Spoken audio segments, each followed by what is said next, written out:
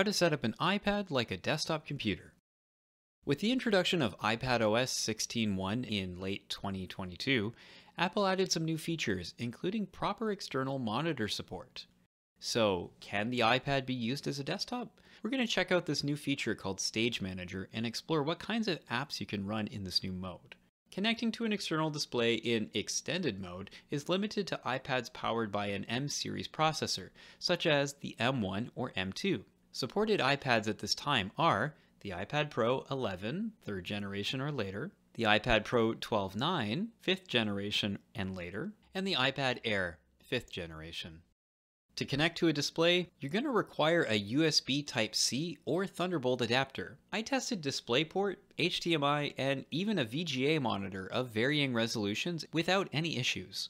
Once connected, the iPad will be in mirror mode. There are a few settings to adjust.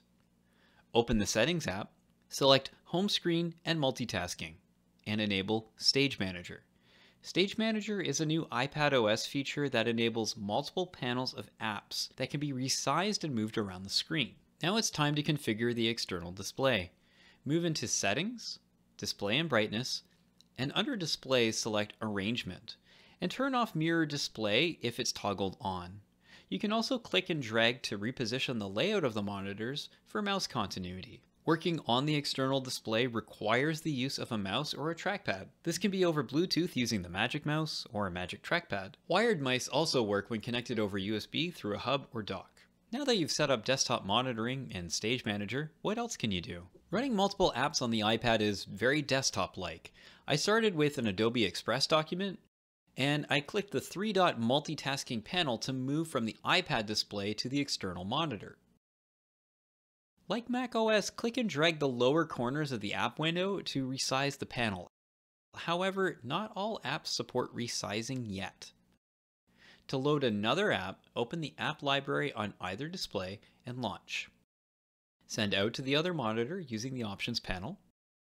And to see both applications in a side-by-side view, click the Options panel and choose Add Another Window. The app tiles cascade and click the app that you'd like to move to the foreground. Now you can resize either panel. Following this, I can open up even more apps. Here's what a quad app setup looks like with books and files open.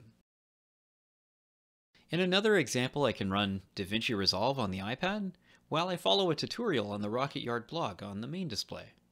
Or I can keep all of my camera images open in the Files app while I'm processing over in Pixelmator on the iPad.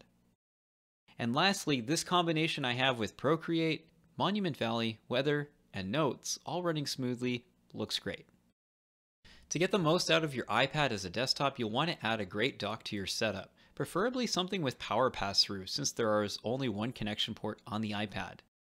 You can even add wired Ethernet to iPadOS for a more consistent internet connection at home or the office. How are you using the iPad? Is it your go-to device for work, or is it something you leave at home for Netflix and recipes? How would adding a proper monitor change your workflow? Let me know in the comments. I'd love to hear about it. For the Rocket Yard blog, I'm Arthur Dittner.